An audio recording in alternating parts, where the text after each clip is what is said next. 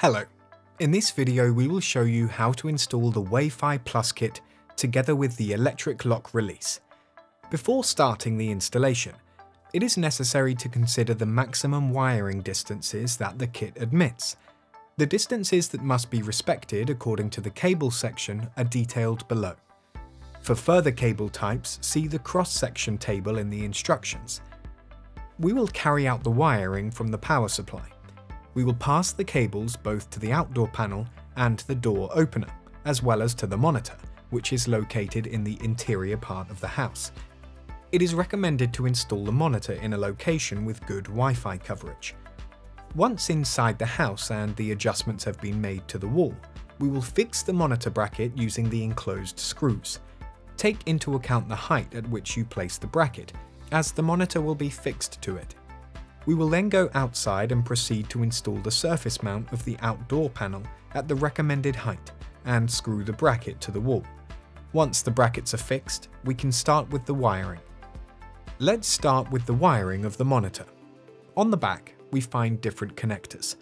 On the two screws of the bus, we will connect two wires to the bus IM terminal strip of the power supply. If there is a push button on the door of the house itself, the push button can be wired to the GND and cool screws. Pressing this will cause the monitor to give a different tone and act as a doorbell for the house. On the output F1 and GND, we can wire additional relay like reference 2013 and thus activate an auxiliary device like courtesy light or other auxiliary device. Once the wiring is done, we will proceed to fix the monitor on the stand until we hear a click. Now we will go outside to the outdoor panel and connect the two bus wires coming from the power supply, bus DS.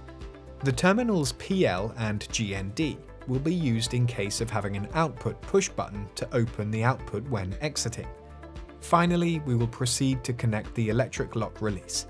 If you need to add a lock release to your installation, we recommend you use the 29588 lock release as it is a low power 12 volt DC, or use any 12 volt DC lock release whose maximum power consumption does not exceed 250 mA.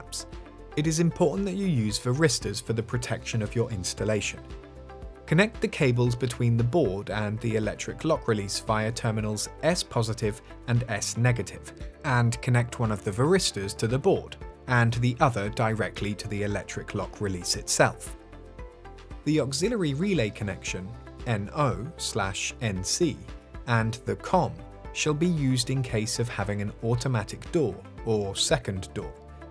It is also possible to use it in case our electric lock release is of higher consumption or alternating current, and therefore we would proceed to wire the electric lock release in the following way, adding an additional power supply of the consumption of the installed electric lock release installation scheme. Once the wiring of the outdoor panel has been completed, we will proceed to fit the panel into the bracket and add the corresponding screw at the bottom to fix it. Finally, we will wire the socket to the power supply to feed the installation. The installation of the Wi-Fi Plus kit is now complete. Thank you for your attention and see you next time.